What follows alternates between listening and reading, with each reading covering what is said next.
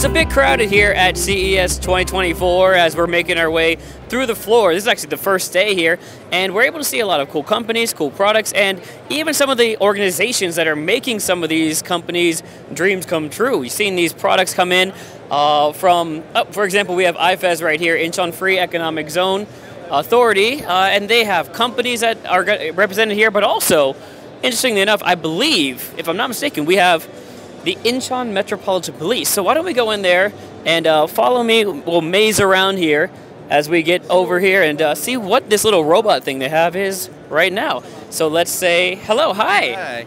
How are you? I'm fine, I guess. Well, me too. Thank you for talking with us. First, can you introduce yourself, please? My name is Sang Hwan-byun. I'm from SK쉴더스. We are a security firm in South Korea. Great. Okay. Well, thank you so much. Tell us quickly about your firm. Our firm is the Korea's #1 security firm in both physical and cyber, also in converged areas. Yeah. And now we're expanding to life care platform in safety and care. Okay, tell us about the booth. So at this booth, it's the Incheon Metropolitan Police, right? First question, what's this? This is our autonomous security robot that can navigate itself, along the path itself. Oh, hello. How are you? Hey.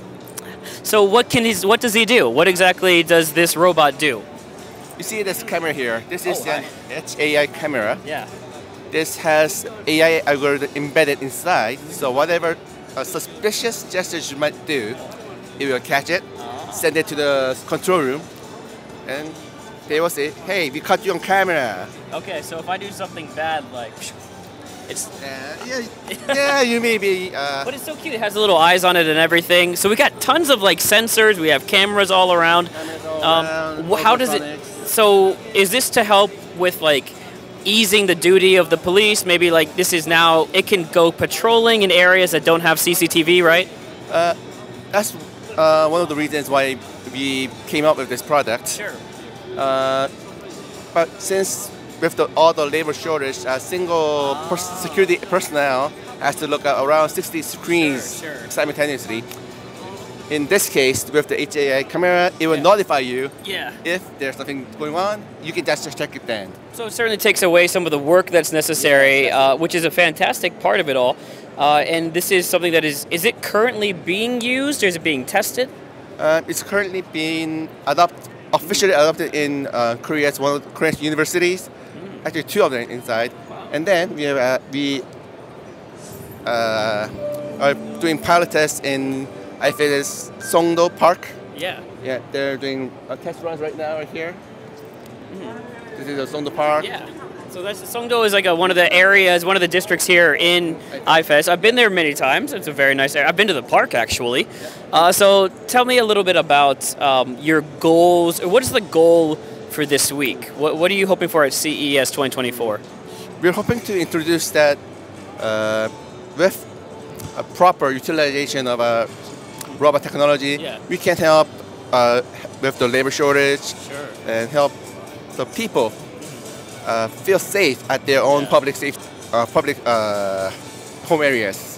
Well, certainly, in the United States especially, recruitment of police officers is down, so anything that would help the police forces in this area is something that I'm sure, at least for my home country, the United States, that's something that they would be interested in a lot. So certainly, I hope we get to see a little bit more of this, and I hope the testing goes well. Maybe we'll definitely look forward to seeing a few more of these guys. Is there a name for it? Do you have like a cute name, or is it just not yet? We have a nickname for it. For now, you call it Newbie. Newbie. Yeah. It's new to the job. Great. So, well, there you go. Thank you so much for talking with us. I appreciate it. No problem. So there you go. That's something cool here that we found at the IFES booth. It's something implemented by the Incheon Metropolitan Police.